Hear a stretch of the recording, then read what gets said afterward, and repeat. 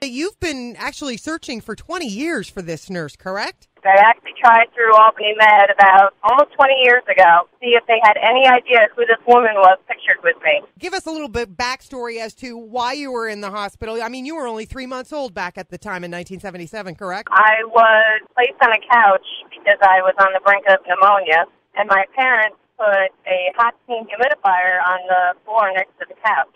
Apparently, at the time, I had not yet rolled over. And, of course, that day would be the fateful moment where I decided I'm going to roll over. And I landed right on it. Suffering the burns, and this was the nurse that was caring for you. Why did you decide to search for her? Well, you carry this picture around with you your entire life, never knowing who this person is. And, I mean, the pictures I had, they're going to touch you.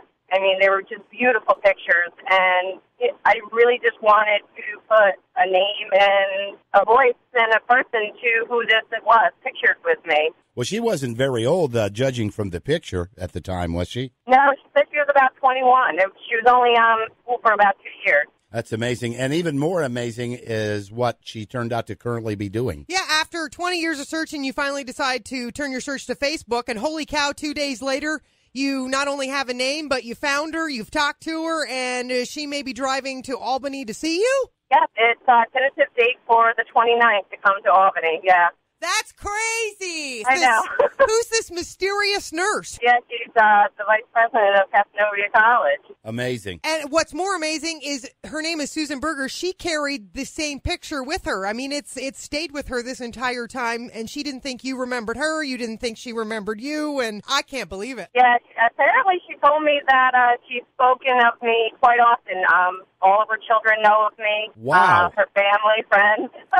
That is insane. And your story's gone viral. I've seen it everywhere. Yeah, I've had people from California contact me. I mean, literally, it was probably less than 12 hours by the time it went viral and actually hit the news. I walked into work, and my coworkers were like, "Oh, my God, you're on the news." And I was like, "What are you talking about?" They're like, "You have to come look at this." I had no idea. Well, congratulations. We're glad you guys are reunited, and thank you so much for taking the time this morning driving on the way to work to share this amazing story. Gotta love Facebook, right? Gotta love it. There is actually some good that can come from Facebook. Imagine that.